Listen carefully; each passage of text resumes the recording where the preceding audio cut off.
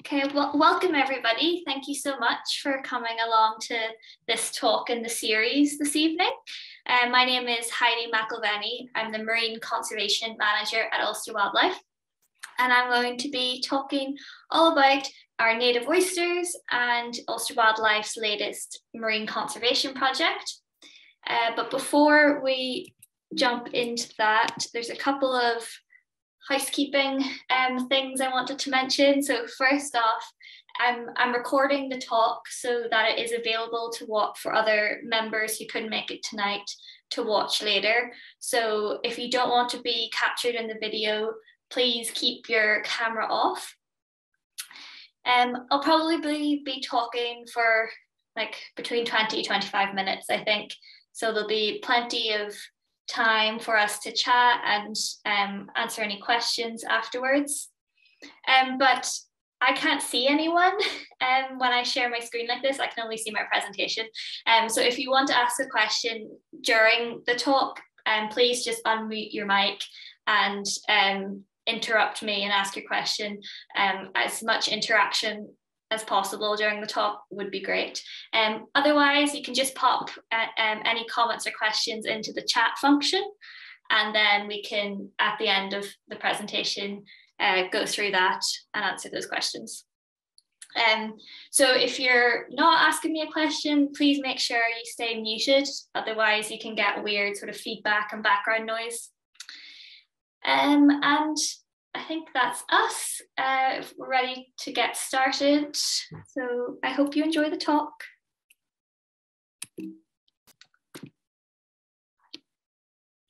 Okay. So oysters, the theme of the talk tonight.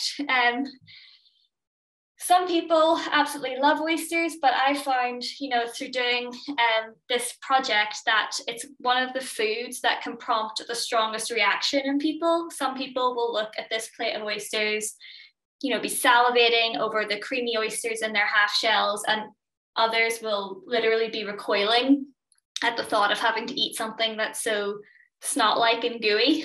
So first of all, I wanted to get a bit of a sense of how much oysters play a part in your guys' diets at the moment.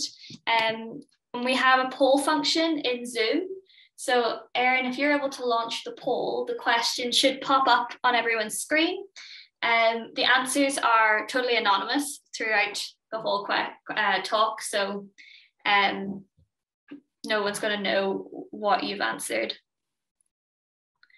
Oh, they're coming in thick and fast. Sometimes on special occasions. Some people haven't had the opportunity to try them. Some people just saying absolutely no way. Okay, that seems to be most of the answers through. Most people answered. Okay, so what's coming out the most popular answer is that sometimes you eat them on special occasions, which makes sense. It's kind of how they are part of our culture at the moment. And I'll get into that a bit more. I'm going to talk about the history of oysters in Northern Ireland.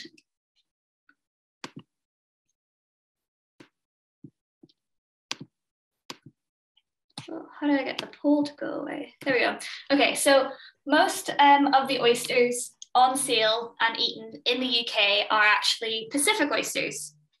And this is an invasive species. It was brought here intentionally though, for the purposes of aquaculture whenever our native oyster species declined and sort of disappeared. And they're quite easy to tell apart, our native species and the Pacific oyster. You can tell mainly by their shape. So next time you're eating oysters, you'll be able to figure out what species it is. The Pacific oysters generally are much longer. Often they're teardrop shaped, but they can kind of grow in all sorts of bendy directions. Got quite a rough surface with those purplish bands that you can see on the top valve there. They can grow for about 20 years or more, but generally when they're harvested for food, in restaurants and stuff, they're between 18 and 36 months old. So they originally came from Southeast Asia cultivated a lot in Japan, but in the 70s, they were brought over to Northern Ireland for aquaculture, and now most of the Pacific oyster farms source their seed from France. So the hatchery seed is grown in mesh bags on metal trestles, but the seed is bred in a way so that it won't impact, or is not supposed to impact, on our native species. So the seed is what's called triploid, meaning that they're sterile.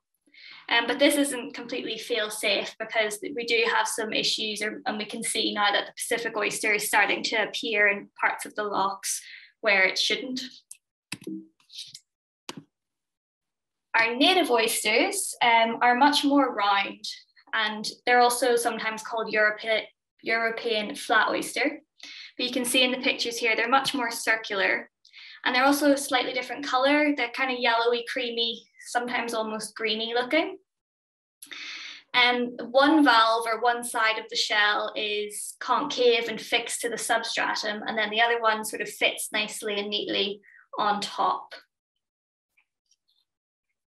And it's quite interesting in your poll results, the most popular answer there was that you sometimes eat them on special occasion. I think that reflects how we see oysters now. They're sort of a food that's considered to be quite fancy, or high decadent kind of food that you would eat with champagne. But if you look back 200 years ago, they were handed out as free bar snacks. Skip that. So up until the 19th century, really, oysters remained a really popular food because they were available to all sort of segments of our society. In wealthy houses, they'd cook oysters or prepare oysters in pies and put them in birds, or simply eat them raw. But they were also sold as street food. This picture is an illustration from a comic published in 1835, and it is a depiction of Oyster Day in London. So you can see that the oysters are being sold on the street here. You also have little kids using the oyster shells to beg for money from this man, and then this little kid is just having fun making a little grotto out of all the empty oyster shells that just sort of littered the street. So there's been a real shift in how oysters are playing a part in our diet. In Northern Ireland, we had many thriving oyster fisheries in most of our lochs. In Belfast Lough, we had a native oyster fishery that was thriving in the 1700s. And we have a report from 1700s sort of detailing the number of oysters that were being dredged up. But in this report, you can see that there's already a decline. So even in the 1800s, we're starting to see how our native oyster populations are not doing so well. This report showed that in the 1800s, boats could dredge, nearly 1,000 oysters a day, and they would sell them for 4 to 7 shillings for 100 oysters. By 1819, so less than 20 years later, boats were going out and only able to dredge up, 200, 300 oysters a day. And then they were selling them for twice as much, 8 to 18 shillings. So there was a big decline in how many oysters were actually available. And then the price was going up. So they weren't accessible and available to all parts of our society anymore. And then by 1903, that fishery officially closed because it just wasn't functional anymore. So fishing, it has been the main threat to our oyster populations. It's not the only problem. Sort of around the same time, you had more and more people moving to our coastline, which meant more sewage ending up dumped in our seas, just increasing the prevalence of diseases. But we can sort of clearly link it here to overfishing a few hundred years ago being the driver of the decline.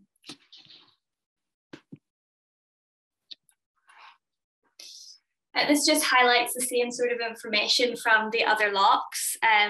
both Lough, Strangford Lough and Carlingford Loughs had good native oyster fisheries, which have all since closed. Lough as early as 1883, the others in 1903, the same as Belfast Lough. Lough Foyle is a little different. There's been a native oyster fishery there since 1436, and it's one of the last remaining wild native oyster fisheries in the UK and Europe. So this decline in our native oysters wasn't specific to Northern Ireland or even the UK. In fact, we've lost our native oyster species throughout its range. So it's estimated that we've lost 95% across the UK and Ireland, and this is about 85% across the world. If we zoom in on the UK and Ireland on this map here, you can see that the colours around our islands are the red and burgundy, which means that the native oysters are either in very, very poor condition or they're at this point functionally extinct. And what happened when we lost our native oysters was not just a loss of a food source or even of one species, but we also lost all of those ecosystem services or benefits that native oysters provide. So for example, if you have healthy oyster populations, then they actually form reefs, kind of like in this picture, how they grow on top of each other and create this 3D complex kind of system. And that means there's lots of spaces and nooks and crannies, which provide a home and shelter for lots of other marine wildlife and little baby fish that can live in there. So once that was dredged away and disappeared, then so was that habitat for the amazing biodiversity that oyster reefs can support.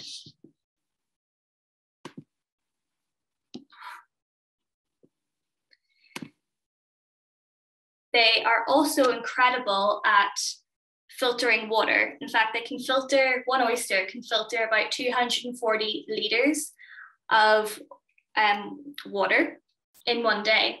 That's about the amount of water in your bathtub, so it's quite significant. And you can see in this time lapse, I'll pause it, that over just the course of a few hours, the tank with the oysters in it on the left has really made that water a lot clearer compared to the tank on the right. And that's because they're filter feeders. So they're sucking in the water and passing it through their gills, and they're feeding on all the little particles of zooplankton and phytoplankton and algae to eat, which means that our water is a lot clearer. And that's something that as humans we value. We want our waters to be clearer, and anything that can filter out or prevent some sort of algal blooms is really beneficial and positive to us. This also has benefits for other wildlife. For example, there's been examples where native oysters have improved the recovery of other important habitats like seagrass. And seagrass is a photosynthetic plant that lives fully submerged under the water.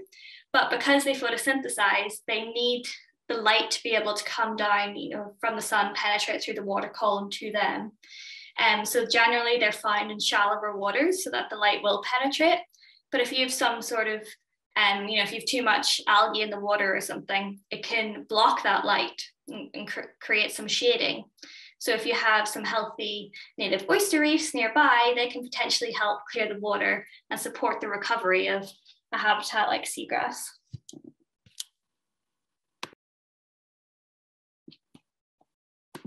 There we go.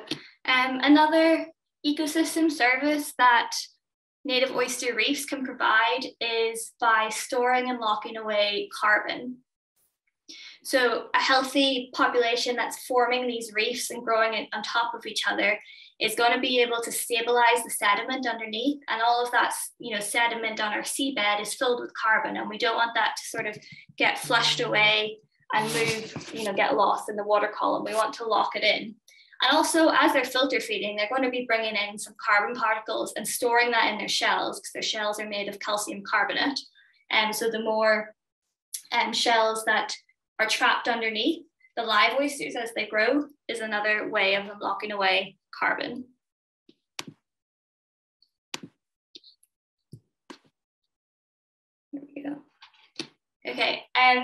Erin, are you able to launch the poll that's how many litres of water? So it'll come up. There's just a quick thing to see if you can remember how many litres of water one oyster can filter per day.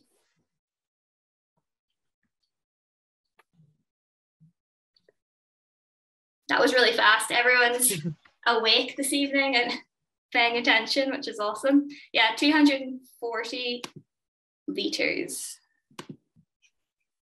Which is quite a significant amount. And there's been some studies that have looked at, converting that to a monetary value as well, to really highlight the significance of it. Okay, so across Europe and across the UK and Ireland, there's been recognition of, this loss of our native oyster habitats and species and all of the ecosystem services. There's a group called NORA, the Native Oyster Restoration Alliance, that has brought together all of the organizations and projects that are trying to restore native oysters.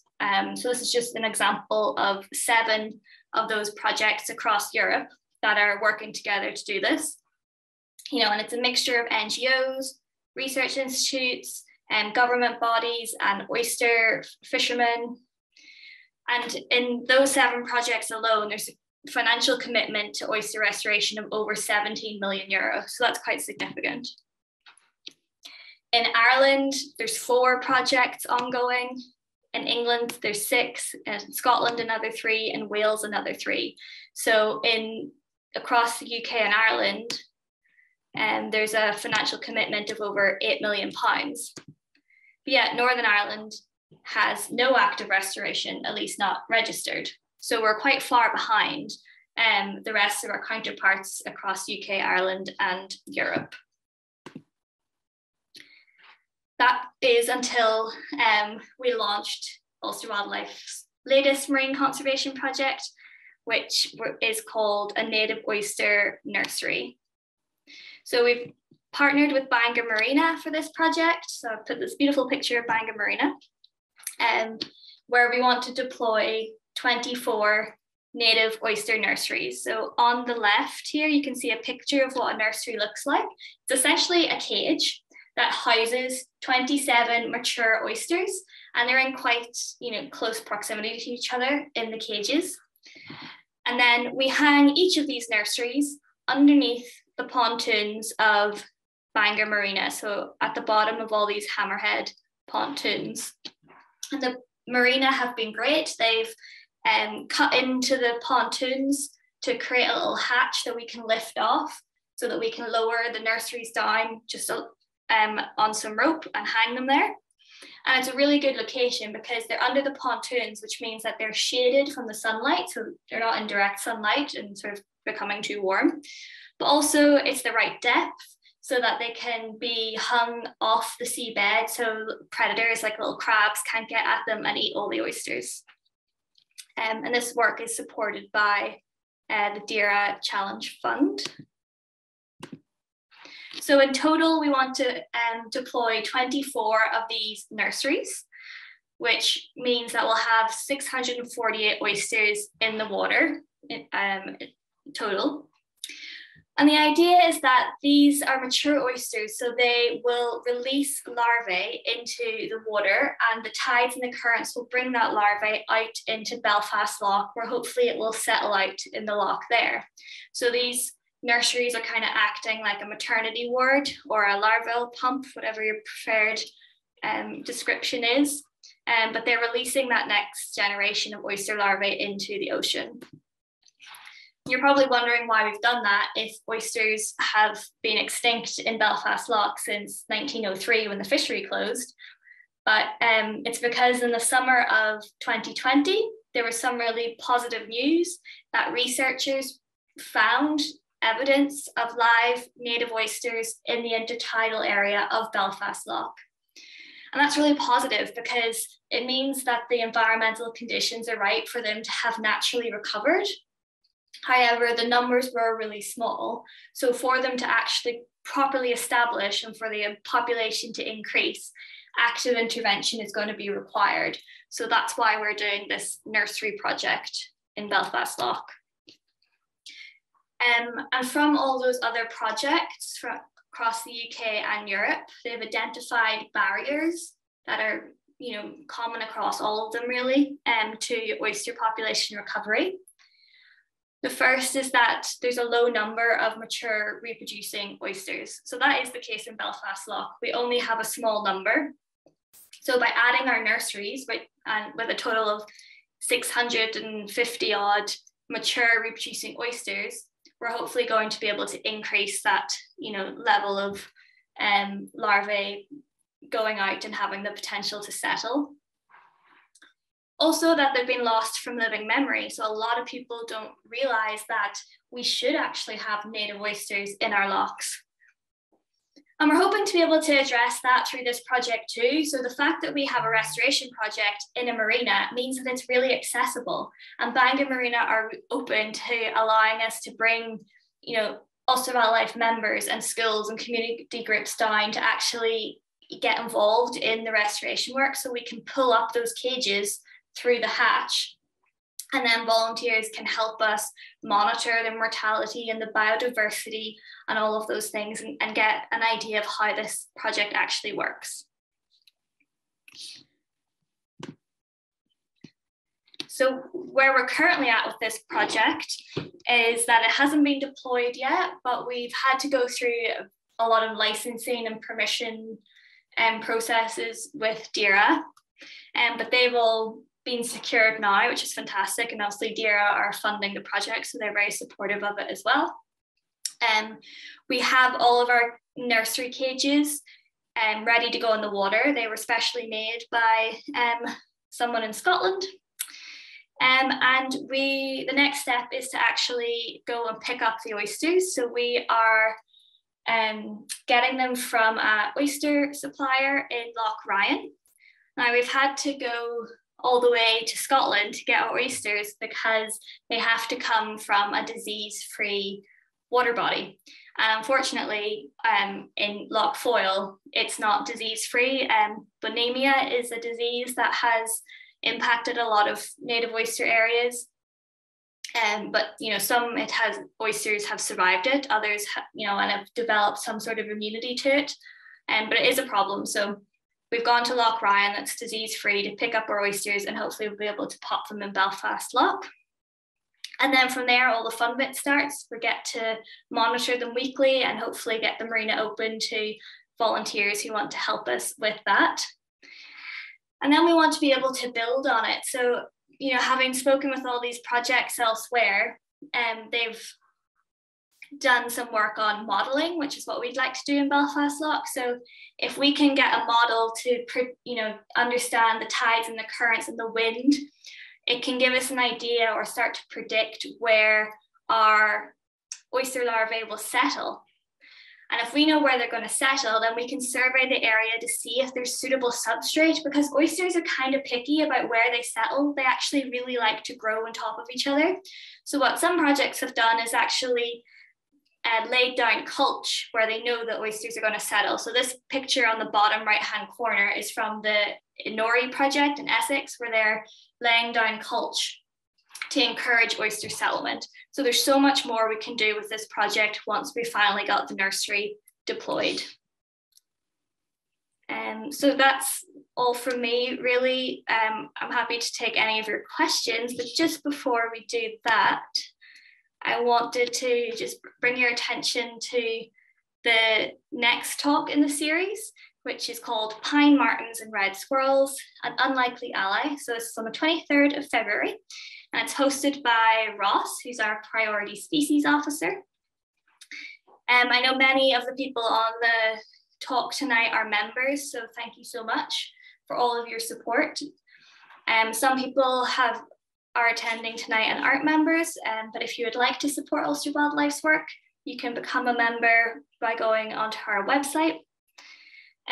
Also, all of our volunteering opportunities are on our website, and you can keep up to date with all of our work on our social medias. We're on Facebook, we're on Twitter, and we're on Instagram. and all of our events are promoted on there as well. So I'm going to stop sharing.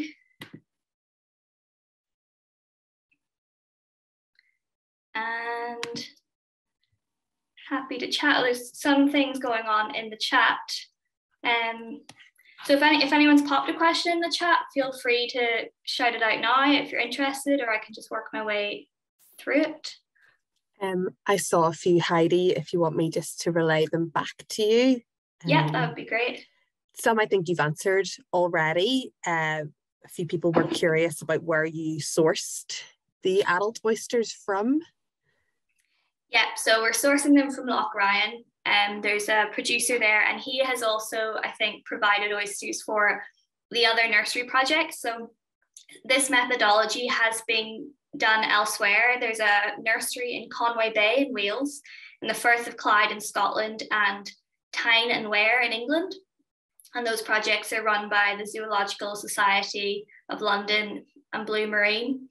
And they've had some really successful results of their projects, because lots of people have been able to come down and get involved. But when they've been doing the biodiversity monitoring, they've found some really cool things, like sea scorpion fish, European eels, which are endangered, have been found living in and around the nurseries, and various nudibranchs and butterfish. So hopefully we'll get the same kind of results as them. Amazing. And just one through from Patrick as well, that says at the end you mentioned what sounded like clutch. Is that basically stones? It's culch, Cultch, and it's dried shells basically. So you can, if you're able to collect empty oyster shells from restaurants, dry them out for a year, and then you lay that on the seabed, and that'll encourage them.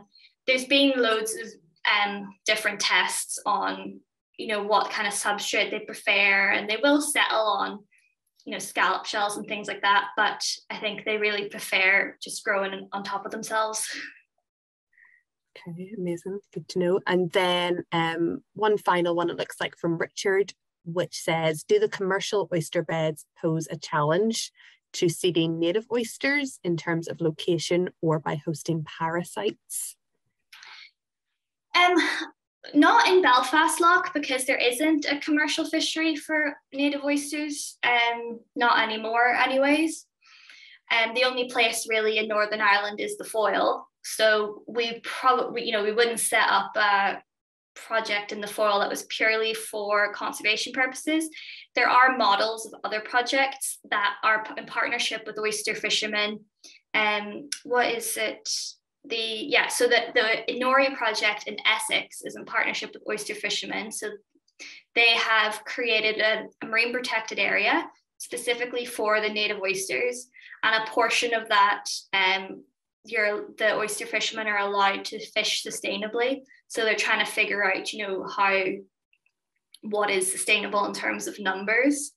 So that model is out there. It's not what we're doing in Belfast Lough, because we're just trying to get the very precarious population that's there to sort of establish and become stronger and healthier. In terms of parasites, that's a good question. I don't really know. I know disease seems to be the main problem. So at the minute, we know Belfast Lough, well, we don't know. Supposedly Belfast Lough is disease free, but the problem with that is they're not testing it because there's no oysters in the loch. But if we bring really healthy oysters over, we know they're disease free. If they end up getting it, it will have spread from Strangford or the Foyle. Amazing. Yeah, a good bit of discussion about parasites. And then also someone just asking, do we have many problems with any other invasive species or anything else that would predate on the oysters? Yeah, Crepidula, which is also sort of commonly called a slipper limpet, is an invasive species, and it does compete with our native oyster, and also they can feed on them. They can drill into the shells and eat the oysters, so that is going to be a challenge. I know the department does Crepidula surveys, subtidally, and then through our Shore and Eye project, which is a big group of volunteer citizen scientists who are, out surveying the intertidal area. So sometimes they pick up slipper limpet. So I think it'll be really key to keep track of where it's spreading, because it could become a problem for our native oysters. Perfect. We've definitely started conversations. There's a few more questions filtering through, but let me know how you're doing for time, because I'm sure we can get email addresses and stuff sent through, but if you're happy enough to answer a few more. Yeah, of course. We've got one from David, which said native oysters, but the map covered the whole world. What is the definition, or is it all the same species? No, so the native oysters have a range around Europe.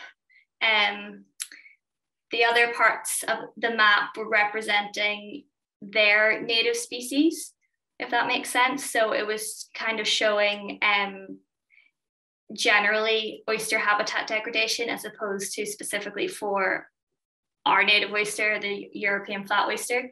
But there's two references on that map, so I can go back to the papers and clarify that a bit if David wanted to. Perfect. And then just some chats about the pressure that dredging presents, and if that will be limited or kind of cut back in any way here to enable reefs to form and grow again.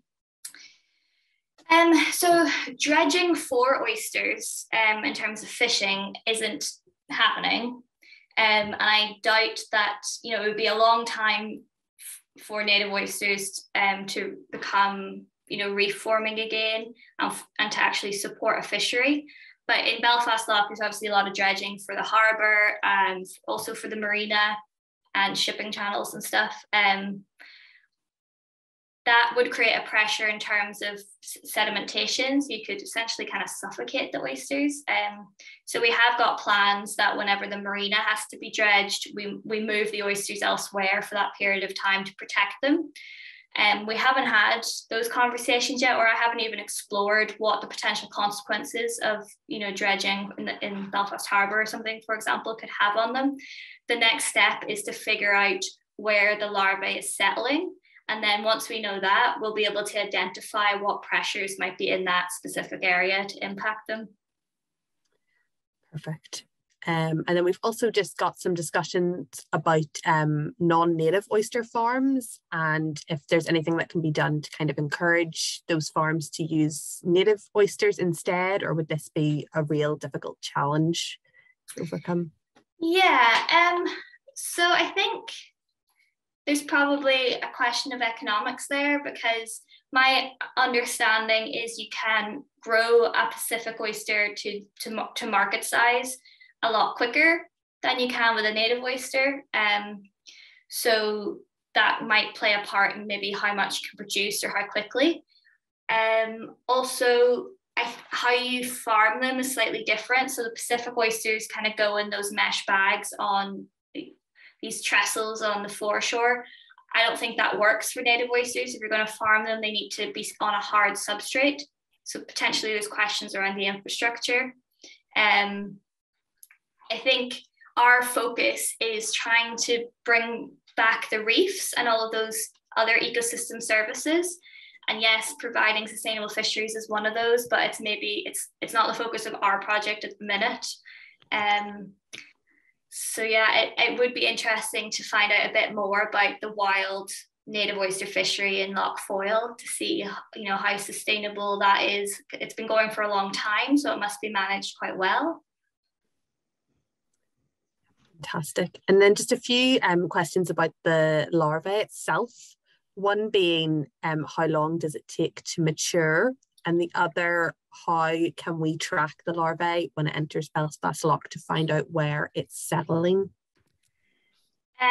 So to track it is someone with a bigger brain than me does a lot of the modelling work. So if you can kind of put together what we know about the currents and the tides and the wind, and then you couple that with the population dynamic information, and then you're kind of able to estimate where that is.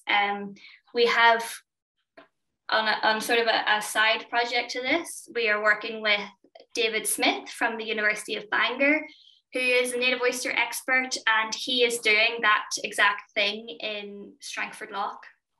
So he's trying to figure out, would it be possible to do some restoration in Strangford Lough using sink source dynamics? So if you protect your source, you have a really healthy population here, and you predict where they move, how can we keep improving the habitat in the next place that they're going to settle? If that makes sense.